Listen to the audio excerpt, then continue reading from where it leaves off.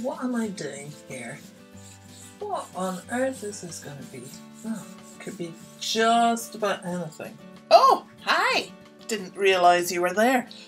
I'm Debi Gliori and I draw pictures and write stories for a living, and I thought we could all draw something together. I thought I could show you how to draw some of my favourite characters, especially my most favourite character, which is this little Bookbug. And it is Bookbug's 10th birthday. And because we can't have a huge party at the moment for Bookbug, I thought what we could do is have a virtual midnight feast. And we'll invite Bookbug, but we'll also invite 4 of his friends. And we'll draw them. So I thought we would start not with Bookbug. Sorry, Bookbug. We'll do you on another day. I thought we would start with drawing a friend of his, a bear. I've written a few books with bears in them, so I really like drawing bears. And bears are very easy. So let me show you how we're going to draw a bear. And as we do with all the characters that I draw, we start with an egg. So we draw an egg. And it doesn't matter if the egg's got blobby bits at the side and it's not a perfect egg. The main thing is just to get the rough shape of an egg. And then we give the egg some ears. So we'll give him an ear there and an ear there. And then I do this thing where I put a sort of almost like an inside ear. I don't know why I do this. I just do a bit like that. Little curly whirly bit on both sides. So that's the bear's ears. Then I'm going to give the bear a nose. And the nose is just a wee thing, a wee U shape in the middle of his face. And then hanging from the U shape is the bear's smile. Now, you don't have to make your bear smile. You can make your bear frown if you want, but I would quite like my bear to smile because he's going to a midnight feast, and midnight feasts are brilliant. And then I would give him some eyes. And these are just like eggs, only much smaller on either side of his face. And then I put a little mark in the middle of the eye like that, and that's the bear's pupil. There, simple, huh? Not too difficult. Now the bear is going to a midnight feast, so I think perhaps he should bring some food because everybody brings something to a midnight feast. So that means I have to give him a body. Let's give him a really simple body.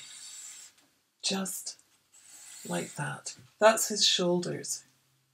And why am I saying he? I have no idea. Well, I guess this might be a boy bear, but you can make him a girl bear. It really doesn't matter. He can be any kind of bear you like.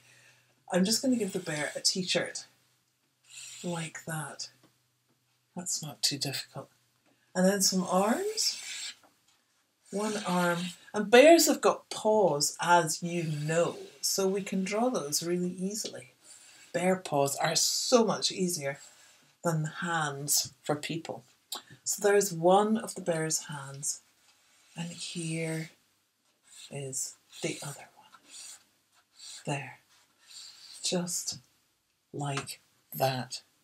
And the bear is going to be holding some food. And I thought, what would a bear like best? Because people always bring what they like best to a picnic. And I thought, you know what? Bears love honey. So this bear is going to be holding an enormous, big, dripping honeycomb. Not a jar of honey, but a honeycomb straight from the bee. And to make that look a bit more like a honeycomb, I'm going to put lots and lots of little egg-like shapes in there. Now they're not eggs, they're the cells inside a honeycomb where the bees feed and lay their eggs, which turn into more bees. Now I know it doesn't look all that much like honey, because it's in black and white, but you can colour it in. You could even do a little drip of honey coming from the honeycomb. Okay.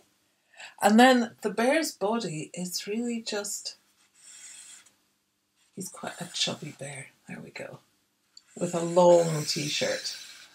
So you just draw a t-shirt. And then you can give him 2 legs. One leg that goes like that, and another leg that goes like that.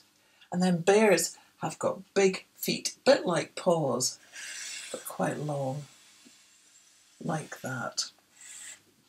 And like that.